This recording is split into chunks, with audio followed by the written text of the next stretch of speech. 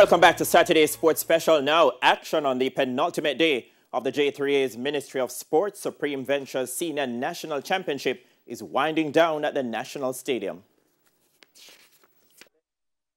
Supreme Ventures National Senior and Junior Championships 2021. Alrighty, and for the very latest, let's now join Keon Rayner on location at the stadium. Keon? Thank you very much, Spencer Darlington, and we're at the penultimate day of the championships. Of course, we can tell you that Shanika Ricketts, the World Championship triple jump silver medalist, well, she easily secured a third national title in that event, and she jumped to 14.46 meters on her first attempt. Now, depending on how the camera works, we might actually see her go and consult with her her coach. Sorry. You wouldn't be wrong either way. No. I think at the stadium, it's coach and athlete. Of course, Ricketts securing a spot to a second Olympic Games. On the track, I can tell you that the 2019 World Championship 800 meters finalist, Natoya Gould, well, she won an 8th national title to secure her spot to the Tokyo Olympics. No stepping forward is Gabrielle Wilkinson from the University of Florida.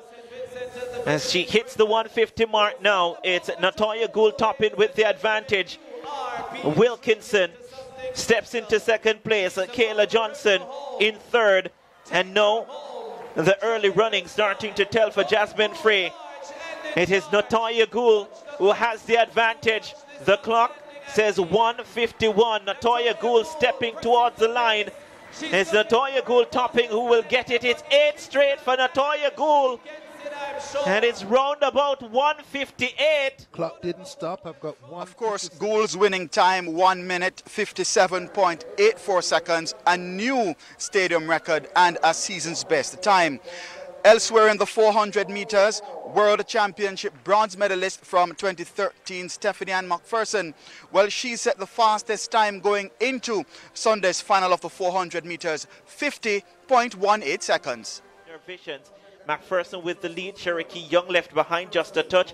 Unique McNeil trying to get into the picture, and Janelle Bromfield left all the way on the outside. A real battle on for second place as Stephanie and McPherson has the advantage. Cherokee Young starting to motor. Tiffany James right beside her. So it's Stephanie and McPherson who starts the clock at 50.17. Cherokee Young comes through for second, and looks as if Tiffany James, former national junior champion and a former senior champion, Christopher Taylor, he was quickest in the men's equivalent moving into the final, 50.31 seconds. Put foot to gas as they come off the curve. Christopher Taylor now getting into the picture. Rashid McDonald left behind and has work to do. The national record holder at this point is out of it. Bartley in that red going strong. Christopher Taylor looking across to his left. Rashid McDonald trying to get into third place. Christopher Taylor gets it ahead of Bartley on the outside though. It's Javier Brown from Jamaica College. That's the season's 45.30.